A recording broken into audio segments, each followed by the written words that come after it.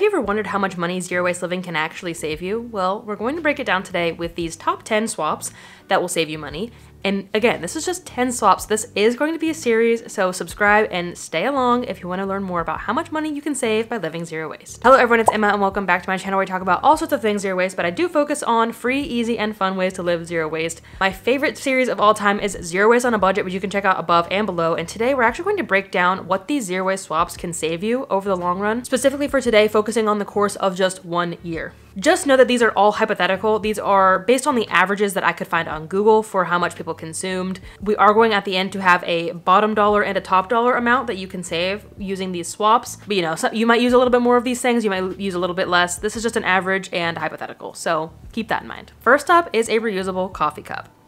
Let me go get mine. So with these, you really don't even need a real actual coffee cup like mine. Dan just uses an old hydro flask. We either found this at the thrift store or in the trash. I'm not even kidding. This was free or very low cost. You can go thrift something. You don't have to buy a fancy new cup like I did for probably about $20. So they're pretty cheap, but for the most money savings, shop secondhand. And now this does depend on the coffee shop. Some coffee shops don't add any discount when you use your reusable coffee cup, but I've seen some give a 10-cent discount, a 10% discount. I've even seen some give up to a $1 discount, which is crazy. This example, we're gonna say I go out to get coffee twice a week. Sometimes it's more, sometimes it's less, but for this example, 2 times a week. And let's say you just save an average of 50 cents because some coffee shops are more, some are less. An average of 50 cents per time that you use your reusable coffee cup. Sometimes they'll also give you a double cup discount. So let's just say it's $1 a week per savings. That's $52 a year by using your own reusable coffee cup. Moving on to a reusable bag. A lot of US states now are doing a bag tax, making it, I don't know, between 5 and 10 cents per plastic bag that you use.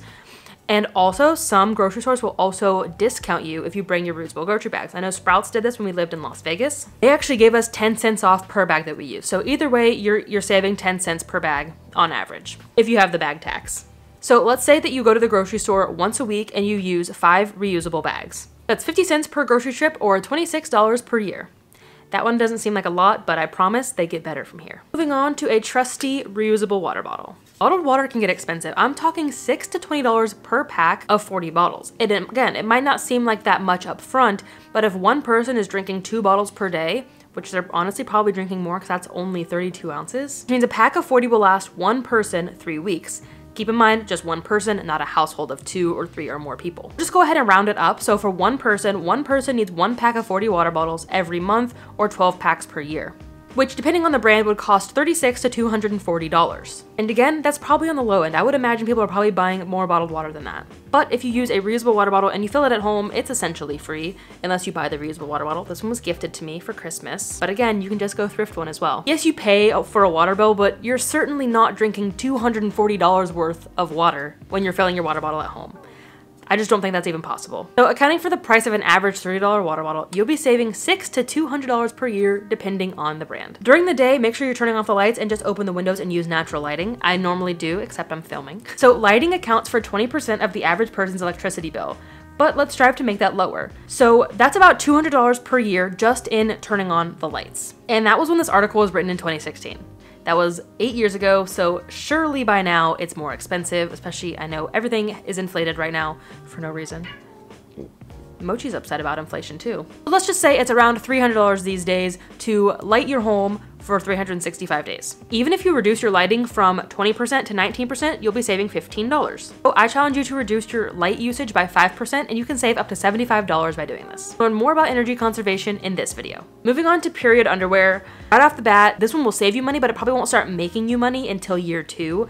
But let's get into it and explain why. That's because they are the most expensive zero waste swap because you need multiple pair of them. You can't just use one, but they'll still save you so much money.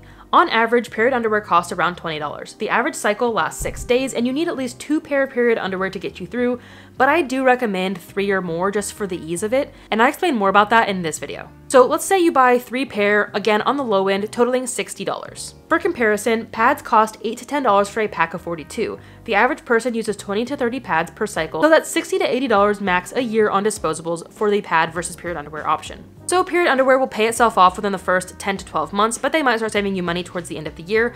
But in year 2, you will be saving $60 to $80 per year, and so on for all the years after that. If you're interested more in zero waste period care, I have a full zero waste period playlist that you can check out above and below. Okay, let's move on to a menstrual disc or a menstrual cup, because this one truly does have a lot of savings. And that's because you just need one menstrual cup or one menstrual disc and not several different ones. So the average cost of a cup or a disc will probably also run about $20. On the other hand, tampons are around $8 to $16 for a box of 36, depending on the brand.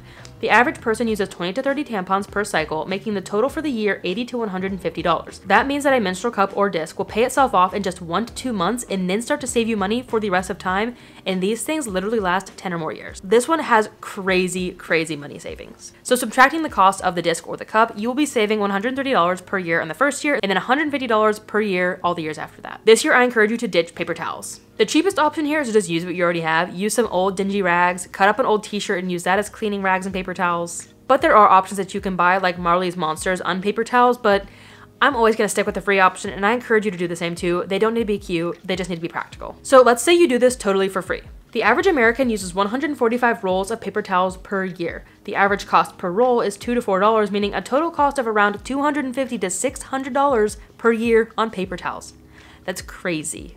A product that you're just gonna throw away. Honestly, all of these are products that you're gonna spend $600 on and then throw them away. And if you make these rags by yourself or you just use rags you already have, that's pure savings. So you can save between $250 and $600 per year by using reusable rags. Similar to that is reusable tissues. I know not everybody's on the hanky train, but maybe you will after you figure out these savings. This is again another one that you can easily make yourself out of old t-shirts. Just cut them into squares and use those as hankies and reusable tissues. That's what I do. But if you are looking for a paid option, I do also really like Bodhi. They're super soft. They have a nice little carrying case. But again, let's just say we use the free option for maximum money saving. The average person in 2020 used 2 boxes of tissues per month, but some people used up to 8 boxes per month. The cost is around $150 to $4 per box, depending on the brand.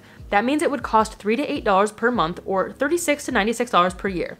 Once again, if you make them for free, that's pure savings, $36 to $96 per year. Okay, this one's gonna take a little bit of an explanation, and that's because we have several different things to go over, and that is how you do your coffee at home. If you do go out to get coffee, again, bring your reusable coffee cup for a little bit of savings and maximum waste benefits, but making your own coffee at home can have crazy money savings. First, a French press or an espresso machine is a truly zero waste way to go. The only thing that you will have to dispose of is the grounds, which make great fertilizer in your compost. The French press is a much cheaper option, so we're going to dive into that today. If you want me to dive into the espresso option, let me know as well. But for now, we're focusing on the French press versus K-cups, a Keurig. So I bought my French press for $20 used, but average cost for a new one is $40, which is pretty good price. Also, I didn't include the original cost of a Keurig on here, but we're still gonna see crazy money savings, so let's just keep going. Now, all you need to buy for a French press is the grounds. There's no filter, no cups, no nothing, just the grounds. Now for K-cups. A box of K-cups costs around $40 for a pack of 72, making that 5 packs a year if you only drink 1 cup of coffee per day. But most people drink more than that, and or they live with a family that drinks more than that. So just for the sake of this example, we're going to double that, 2 cups of coffee per day, 10 packs of K-cups per year. Cost $400. Now let's look at coffee grounds just to keep things fair. I wasn't really sure how much coffee grounds cost. I'm not really an at-home coffee drinker. On the cheap end, something like Folgers come in at around $10 for 90 servings. You can already see how much money you're gonna save with this one. 2 cups of coffee per day for 365 days would be $80 plus the cost of the $20 to $40 French press. So the cheap coffee route would cost you around $280 to $300. But let's say you want something a little higher end, something locally made, something artisanal. It might cost you $12 to $30 for an 8-ounce bag, which is 72 servings, like the K-cups, which again is still cheaper. And that would cost you $120 to $300 per year, plus the cost of the French press. You would still be saving $60 to $260 per year with high-end coffee.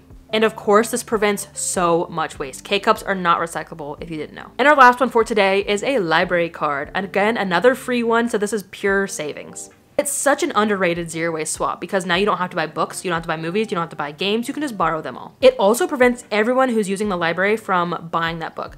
Let's look at The Hunger Games, for example, a very popular book. If 1,000 people decided to borrow it from their library, that's 1,003 set books that no longer have to be created. That's so many trees that don't have to be cut down, so many books that don't have to be shipped. It really does save a lot of waste. And of course, it's saving you money, the point of this video. Let's say that you read 1 book per week or 52 books per year. If you borrow them all, that means you don't have to spend any money on 52 books. The average book costs $15. Of course, some are more, some are less, but that means on average, you can save $780 per year just by borrowing books.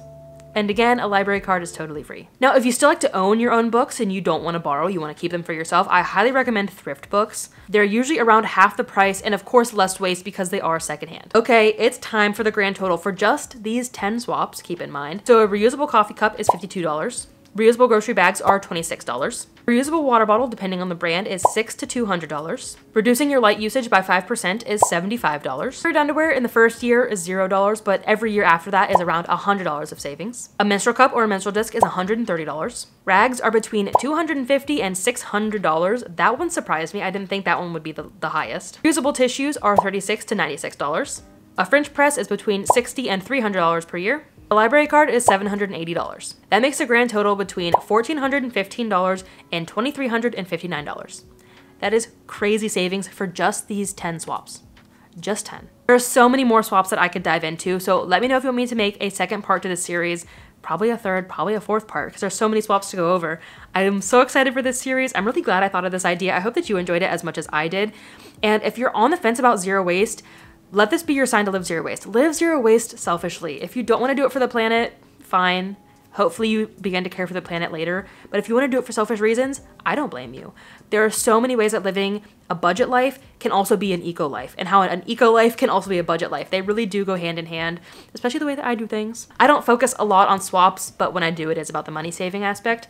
And I have a full series, as I said, all about zero waste on a budget, so check that out after this. Thank you so much for watching. I hope that you enjoyed it. If you did, don't forget to share it with others and inspire them to live zero waste for selfish reasons, and don't forget to give it a thumbs up as well. I'll see you in the next video, but until then, remember that your small actions make a big difference in the long run. Bye, guys. I would challenge you to reduce your, and the cost is around $100. The cost is around $150 to $4 per box. So I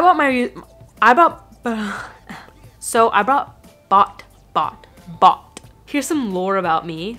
I'm obsessed with homophones. Where is my list? Do I have bought? Yes! I love when I find a new one. If you're like, you're crazy, I don't need to hear it. Anyway, let's move on.